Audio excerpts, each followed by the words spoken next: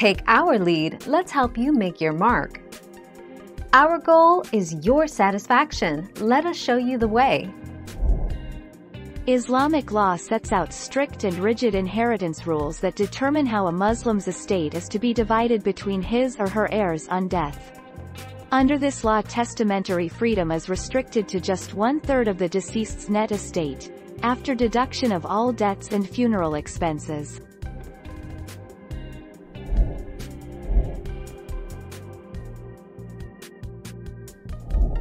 Make your mark, take our lead. Unlike Hindu law, the right to inheritance does not accrue upon one's birth under Islamic law. The orphaned grandchildren of the propositus would, usually, be denied inheritance if he died before the promulgation of the MFLO.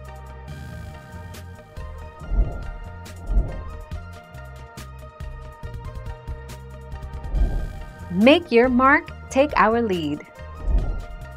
An heir is a person who is legally entitled to collect an inheritance when a deceased person did not formalize a last will and testament. Generally speaking, heirs who inherit the property are children, descendants, or other close relatives of the decedent.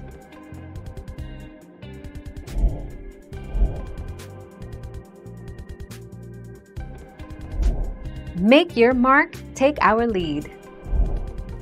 If the woman inherits property from any relative, be it husband, son, father or mother, she is the absolute owner of her share and can dispose of it.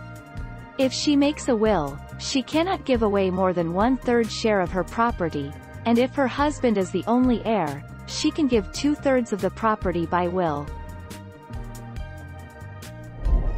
Thank you for watching. Please subscribe and hit the bell notification.